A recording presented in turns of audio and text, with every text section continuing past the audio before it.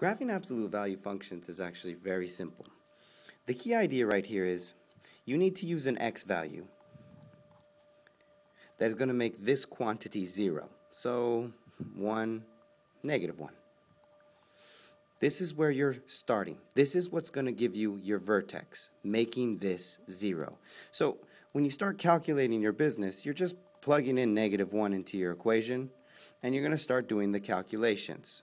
-1 plus 1 is 0, just like we expected.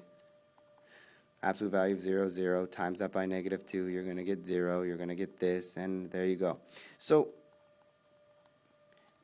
your coordinate for this, which I'll put in red, is the coordinate -1, 3. Now there's an easier way of looking at this. You could take this -1, which you knew you had to use to make 0. Since you knew it was going to be 0, all that's left over is 3.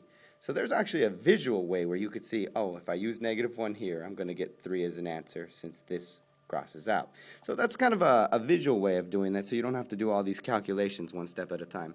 However, the next steps are where you're going to have to do some more calculations. You're going to have to pick some more values to put into your function.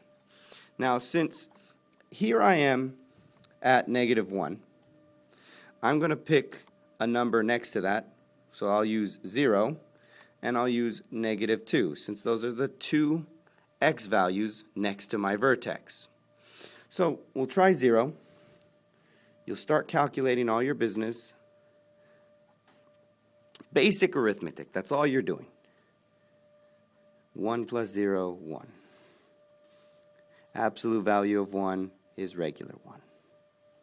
Timesing it by -2, -2. Adding 3, 1 is an answer, 0, 1. All right, so again, we have the coordinate 0, 1, 0, 1. There's your coordinate. You have to make another coordinate value. Again, we said we'd use -2, so you're plugging all this into the equation.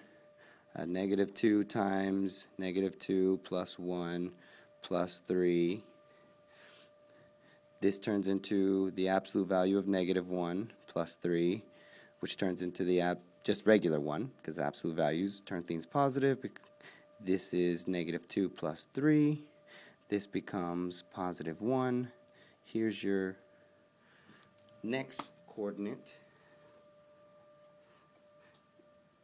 -2, 1. Now you can keep doing this over and over and over again. I've already done these in my head. I know the next points are over here, and over here, and over here. So I can keep going, I can keep going, I can keep going. Inputs, outputs, plugging numbers in. What you need to understand is that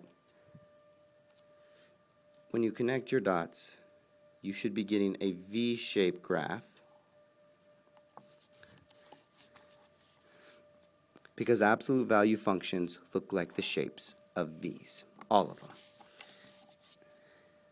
It's facing down because this value was negative, so if this would have been positive, it would have been facing up, and that's how easy it is to graph this.